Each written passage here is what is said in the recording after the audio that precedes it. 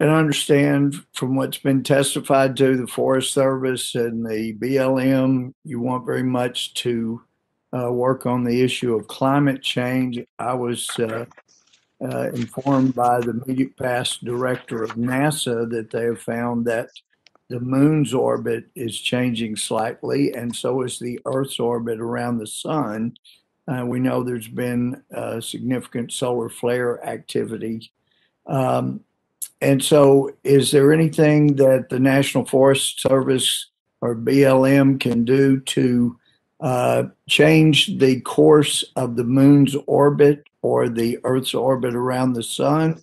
Obviously, that would have profound effects on our climate. I would have to follow up with you on that one, Mr. Gohmert. Yeah. Well, if you figure out a way that you in the Forest Service can make that change, I'd like to know. Also, just to put on your 1 minute, yeah. Mr. Speaker, I yield 1 minute to the gentleman from Texas, Mr. Gohmert. Gentleman from Texas is recognized for 1 minute. Thank you, Mr. Speaker. It was good to hear the majority leader say this is about politics. We knew that. But for some of us, it is about principle. And if it were about taxation without representation, I would have a slew of Democrats co-sponsoring the bill I've been filing for many terms to eliminate federal income tax in the District of Columbia. But I was told years ago, we're not going to join in with your bill because it'll weaken our chance to get a representative full voting from D.C. That's what this has been about. For some of us, principle is a big deal. When the Bush Justice Department was violating constitutional rights, some Republicans got furious. When the Obama administration did that, they circled the wagons and protected. This is about principle for some of us, and we got a tiny taste when the mayor of D.C., of an opposite party of President Trump, wasn't sure she was going to provide the police to protect the White House. This is about the Constitution and principle. Vote against this. Gentleman yields back. Gentleman I'm pleased to yield 2 minutes to the gentleman from Texas, Mr. Gohmert. Gentleman's recognized for 2 minutes. Thank you, Madam Speaker. I looked at the video enemy and was trying to figure out, I couldn't see. I'm told if you stop it frame by frame, you can see what Democrat friends are talking about. I couldn't see it. I tried to freeze frame, and I saw what I was told was supposed to be our colleague, Congresswoman Ocasio-Cortez. I was insulted for her. If that's supposed to be her, that's really unfair. But I didn't see the violence being talked about. We should not condone violence.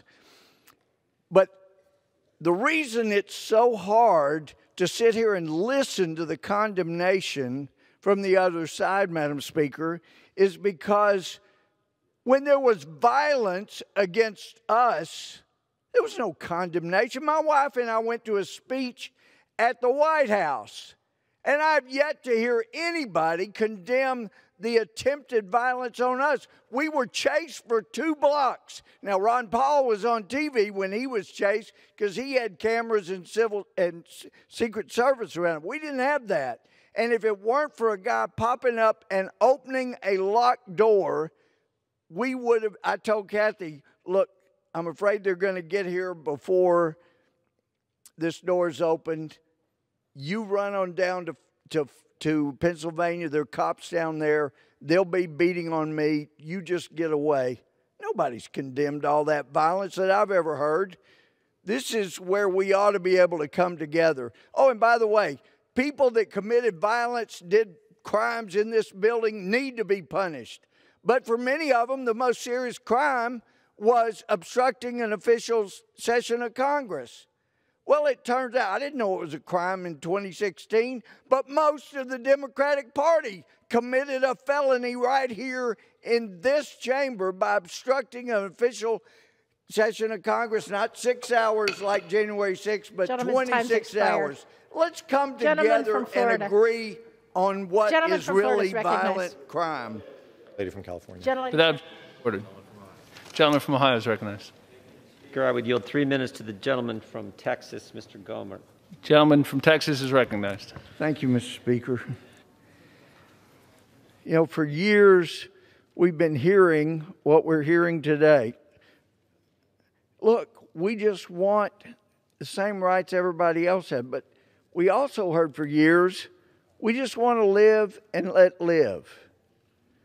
And I've got news for all of my friends across the aisle that don't know.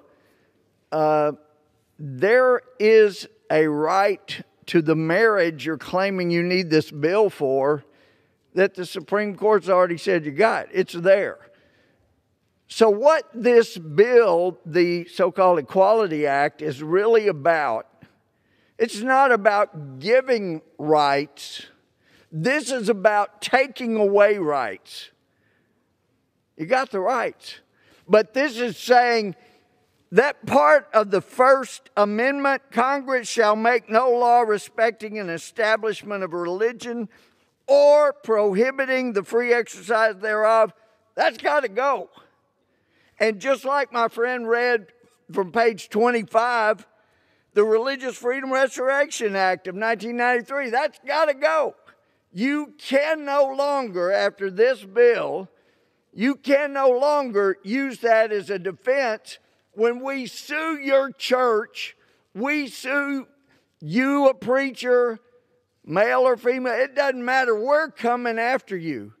If we sue a rabbi, you can't hide behind the First Amendment or this Religious Freedom Restoration Act. It won't help you because we're saying you don't have those rights the Constitution gave you.